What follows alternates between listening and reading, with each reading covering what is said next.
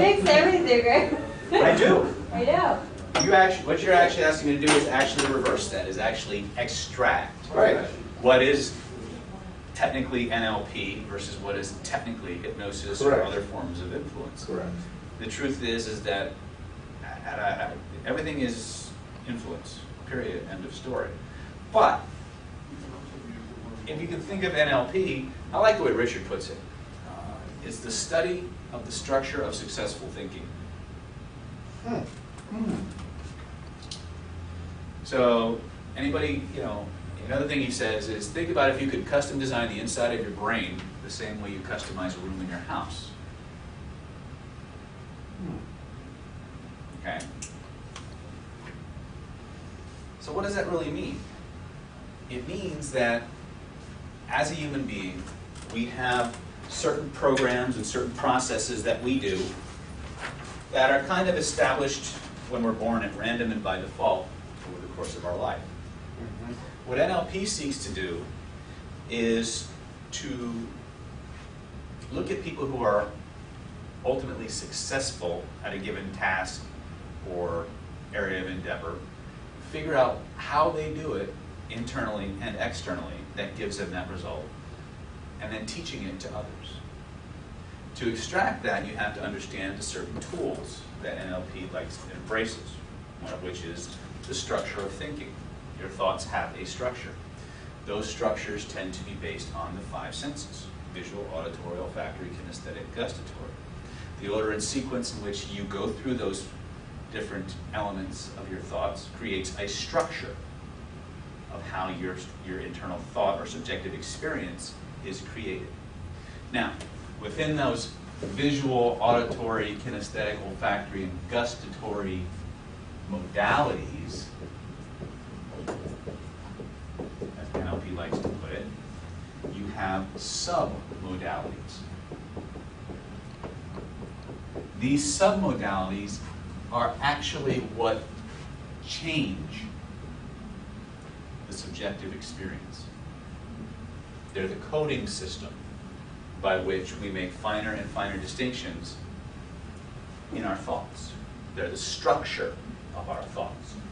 If you're talking about the visual modality, you may be talking about things like, if you're looking at a picture, is the picture moving versus still? Is it in color versus black and white? Is it three-dimensional, blurry or sharp? Very good. Right. Is it, as you see the image, are you in the image, or are you looking at it as if you're looking at it through your own eyes? We call that associated versus dissociated. How big is the picture that you're making? Is it big? Is it small?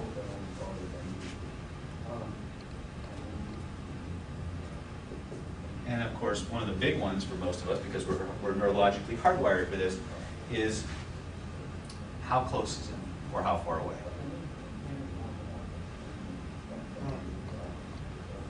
Now, there are many more submodality distinctions we could make.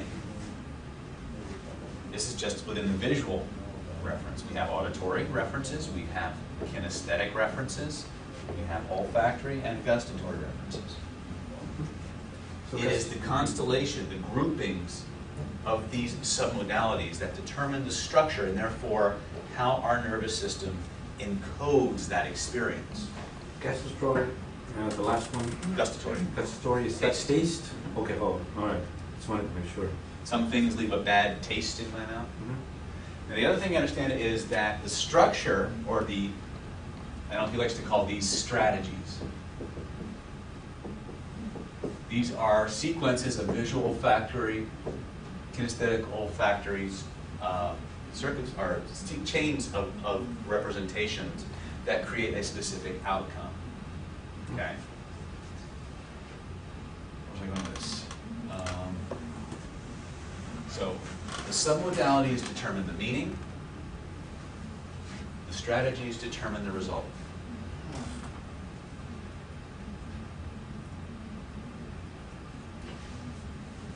The cool cool thing about this is that we can change these. And when we change these, Change the meaning. we change how our nervous system encodes and responds to the experience. If we understand how one person does a certain thing, and we understand the mental, physical, and emotional steps that they go through, you can take that model and teach it to you, and install it in you, and install it in you, so that you can do the same thing, so that you can have the same results that champions do. Whoosh. Gotcha? So, if you're going to learn NLP, this is what we call the understanding the study or the structure of subjective human experience. Now, as you go through this, there will be certain things that will tend to have more amplitude and impact than others. But by and large, it's the submodality distinctions that make the whole process go. Make sense? If we're going to install things, we need to have this as the software, right? But using what we call the Milton model,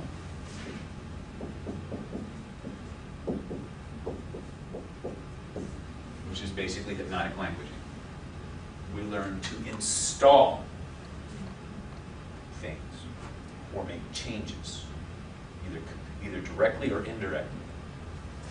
Using another process called the Milton model, we learn to elicit information. Because there's three basic processes that all human beings go through as they're creating their internal experience. Those are deletions, distortions, and generalizations.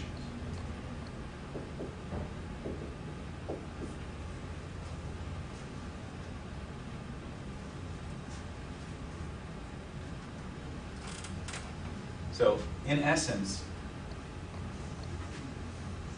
these three processes create meaning within us. And when we communicate with people, we have to make our communication more streamlined.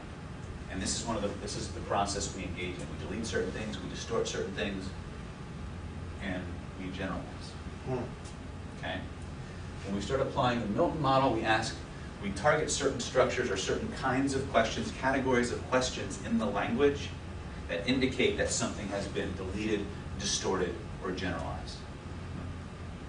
And then using the questioning process, we recover that information so that we know what to change. That make sense? Okay. Milton model we can install or shift. Milton model we can install things or shift things around. The meta model, I broke Milton twice. My bad. This is the meta model. Okay? Meta model, we extract information, we find out what's really going on, how they're actually doing something on the inside of their head. So we understand the structures, we understand the process they're using. And that's the secret, or the big secret, behind most NLP style interventions, is that it's more concerned with the process or the structure of what they're doing, much more so than the story of why they're doing it. Okay? We don't care why they're doing it. Basic presupposition of NLP is that you're not broken. You're just doing stupid shit. Okay? If you're thinking a certain way that's producing a certain result that you don't want, change it. Okay? So we're going to teach you how to think, and Richard likes to make a distinction. We're going to teach you the difference between thinking and remembering. Because most of the time we confuse the two processes. Right. We look at a situation, and all of a sudden we have a memory from when we were 12 and apply it to the situation we're in. We're not thinking. We're remembering. It worked at one time, and then the reptile brain just take it on and say, hey, it worked once, so I Because just your keep brain doing it. is designed to make things familiar. It looks at a situation and it categorizes familiar, unfamiliar, Familiar? Okay, what did we do in the past? Now you're remembering. So that's where your generalization comes in. That's one of the basic. And there's many Milton or meta model distinctions that you can make. What you'll discover is that the Milton model and the meta model are the inverse of each other. Right. The Milton model is about vagueness. It's about being specifically vague. Whereas the meta model is about eliciting specificity, getting more and more specific. Okay? Now, you have to be careful, because when you go meta on people, you run the risk of what we call becoming a meta monster. Meta modeling people tends to break rapport, because people do not want to think about thinking. That's the specific. They don't want to go there as a rule. So when you do it, you have to be very soft. At the meetup, we talked about softening your language. And you have to have a huge rapport skills. Okay? That's why we spend so much time on state control and rapport. The deeper the rapport, the easier you can use the meta model without creating animosity or defensiveness. Okay? The other part is you have to learn that there's a tremendous amount of what we call sensory acuity and calibration that goes into being effective as a neurolinguistic program. I read in your book the other night, was trying to go through the calibration, and you said you might as well forget anything, or everything is a shotgun approach if you don't have calibration. Mm-hmm. So so you say that, so I understand that is it just literally adjusting slight adjustments, or how do you recommend calibrating everything? How do you calibrate deviance? How do you measure change? Do comparison, I guess? Comparing it to what? What you were before? So you need to establish a baseline. You have to establish a baseline measurement by which you can measure change. Okay? So NLP, again, the study of successful thinking. The original definition was the study of the structure of subjective human experience. You say that to someone, they go, huh? I'm going to teach you how to think better so you can custom design the inside of your head to think what you want to think, the way you want to think it, so that you can get the things you want in life. Okay? I consider it a subset of hypnosis. There are many who would disagree. Okay? Or you can, most people, especially people who come through the neurolinguistic programming side of things first, they look at hypnosis as a subset of NLP. So, who's right? Yes. Right? It's simply another way. Of looking at it, yeah. But these things are real phenomena. It's what we do neurologically to make meaning. And therefore it is extremely useful as a way of making It change. might be unconscious too. Well, this is all unconscious for all of you, until somebody teaches you that this is what you're doing. The whole field of psychology, there's this thing in NLP we call eye accessing cues. Right here, I'm a visual, I'm an olfactory, I'm a gustatory. Okay, we just talked about BAK. Everybody got this? Okay. So I'm going to give you just a brief overview of some of the processes that we're going to explore in the time that we have. And then we'll go from there. Maybe we'll teach you one or two techniques that you can play with. Okay? But when we talk about eye accessing cues, this is your eyeballs. All right? Generally speaking, up directions are accessing visual information neurologically. Okay? Horizontal movements signal auditory information. They're accessing auditory information.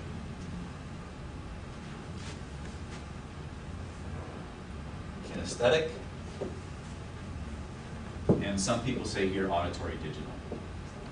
The general rule I like to use is if it's going down, they're feeling something.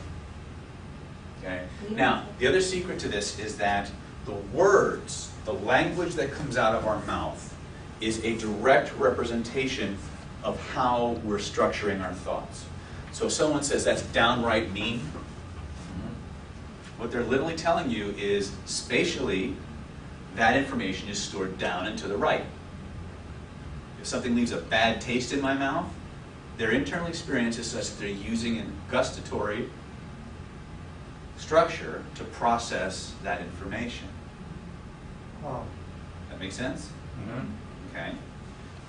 The dance of the eyes up to down to left to right will indicate the strategy that a person is using. You cross-reference that with the, well, that's not a really good representation of a mouth. But you cross-reference that with the words that come out of their mouth and the gestures that they use to create a model or an elicitation of their strategy. Okay? So some people will do it strictly through the words that come out. Some people will watch eye accessing patterns. Some people, depending on what system you're trying to work through, will look at where people are gesturing or how they're using their hands. You'll see a lot of people say, like, something in my feet, I just can't get past it. And you'll see this. What are they doing? They're literally tracing where it is, how big it is, and the direction it's moving. Okay? These aren't random. Okay? So they're giving you all of this information, but because you don't realize it's information, Right. you don't pay attention to it consciously. Right. I still turn it off. I have to remember to put it on, you know. Yeah. The ability to do all this at the same time, or as Joyce is called uptime, it's a way of turning up your awareness and sensory acuity. Sensory acuity is the ability to perceive these things. Calibration is the ability to interpret. Does that make sense? Now, I'm trying to give you a brief intro to all. Yeah, yeah. Is this making sense and putting things in a perspective for you guys? Mhm. Okay. Now, I mean, just the concept that everyone's gestures are connected to something is pretty interesting. So some modality. you never considered that No, possibility? Not really. It's huge. Never considered that. It's huge. I won't go too far into your session. When you came to me for a session, you were doing that left and right, all over the place. So I built that into my intervention. It's easy to see when you're working with people in a session because that you're supposed to be on and observing all those things at the time. It's harder when you're out and about and you're just in your own modes of. And that's one of the big things that you need to understand. Most hypnotists, most neurolinguistic programmers, their skills are way too complex dependent, are context dependent, Right. to be useful outside of it. Right. They can't, it's not with them everywhere they go. So you have to consciously take the skills into other contexts and be willing to suck at it first before you become really good at it. Become cross-contextual in your influence. Okay? Now, Now, what about, I mean, people, once you have that understanding and you're talking to them, you're not only using, okay, so when I'm talking to someone now, I'm starting to use their model where it switches. So then if someone's observing me and they're trying to do that, it's not necessarily going to be, like, it's just easy if someone doesn't know because you can get all that information, it's unconscious. But the minute you're working with somebody who actually has that and you're trying to communicate with them, I mean, they're still going to have it, it's just going to be on a smaller depends on scale. the context and how subtle you are with it. That's the whole point about killer influence and CPI, is to show you how to make it functional without calling attention to it and yet still having the impact. Okay? But you can, in fact, be very blatant with some of this stuff as long as you're congruent and sincere. With rapport, everything is possible. Outside of it, very challenging, unless you have tremendous personal power, which Richard has in abundance. And honestly, it's worth cultivating. Okay? If you have both, you're pretty much unstoppable. Okay? How do you define personal power? The ability to say something and have it happen. The ability to make a decision and manifest it. Okay? The ability to make a statement and have so much credibility and so much certainty and authority that the unconscious responds to it. Okay, goes back to certainty, really is what it's about. Okay. Which is one thing that our particular approach develops much more so than probably any other system I've seen, because it's the driver. Okay, you find that there's a lot of magic formulas in NLP, but without certainty and without what's the word I'm looking for? Coming back to me in a minute, but yeah, I'll come back to that. So, so what else you want to know about NLP? It's a good start. Okay. Good start.